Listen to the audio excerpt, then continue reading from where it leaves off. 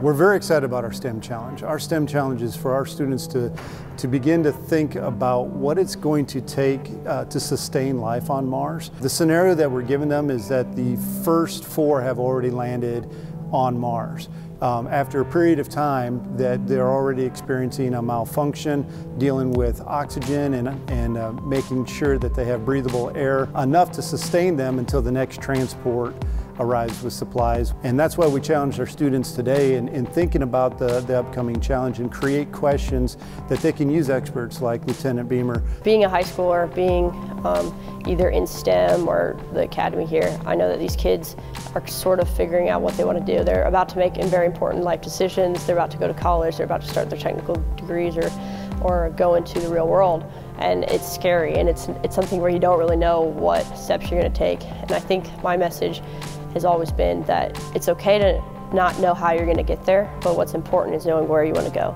So look deep inside of you, don't be afraid to make decisions for your lives, and just go for it. I mean, that's the biggest and the most advice that I can give you.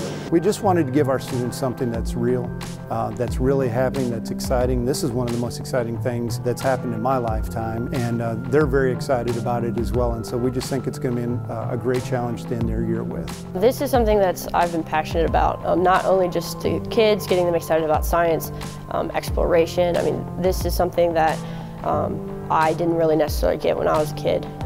Having people come and talk to me about kind of what's going on in the future. I mean, the technology we've gained today has been drastically different than what I had, and so for these kids it's going to be drastically different, and they should see kind of a glimpse of where that's going and kind of understand what exciting things are coming up so that they know, well, there is a part for me. They need engineers to accomplish this. They need the managers to manage the people that are doing. There's all sorts of job opportunities and things that they can strive for. So giving them a glimpse of what's going on, it's just super passionate to me. Our students need to learn, we all do, we need to learn that we can set higher limits for ourselves. We can dream, it used to be to the moon, right? And now we're shooting past stars and going all the way to Mars.